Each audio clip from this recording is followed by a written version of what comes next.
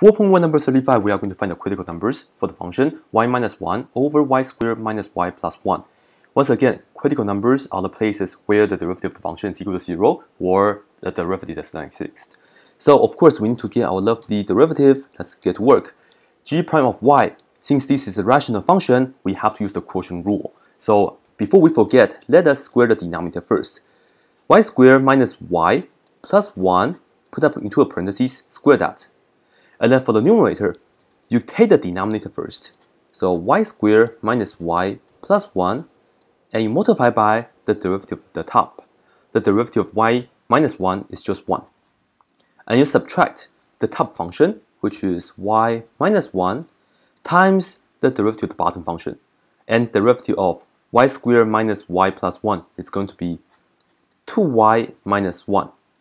Right? Derivative y squared is 2y. Derivative of minus y is minus 1, and derivative 1 is 0, and put them into a parentheses just like this. And now we have to do some cleanup.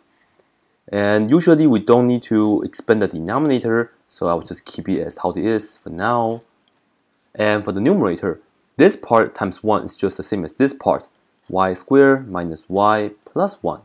And for this part, we have to do something. First, we have to fill this out, right? So what we have is minus, big parentheses, and let's multiply this out. Y times 2y gives us the 2y squared, y times negative 1, that's minus y. Negative 1 times 2y is minus 2y, negative 1 times negative 1 is plus 1. And now I'm going to put down the result right here. I will have to distribute the negative inside. I have negative 2y squared, so minus 2y squared right here. And inside here, this is negative y minus 2y, which is negative 3y. Minus negative 3y becomes plus 3y. And then I have the negative 1, like that. Alright? And overall, on the top, it's going to be y squared minus 2y squared, which is negative y squared. Negative y plus 3y is plus 2y. And then 1 minus 1 is 0. And that would be divided by this as the denominator, y squared minus y plus 1 squared. So this is going to be g prime of y, our derivative. And now our job is to set this equal to 0, because once again we are going to find the critical numbers. And the only way for the fraction to be 0 is that for the numerator to be 0. So we must solve.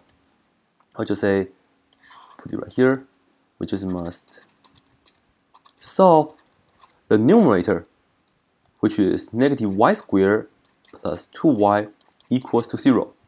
The denominator doesn't matter. And in fact, the denominator will never be 0. You can check, so there's no worry, all right? But like, we just need to set the numerator equal to 0. And solve this very easy. Factor out the negative y, this is going to be y minus 2 is equal to 0, and you get negative y is equal to 0, or y minus 2 is equal to 0.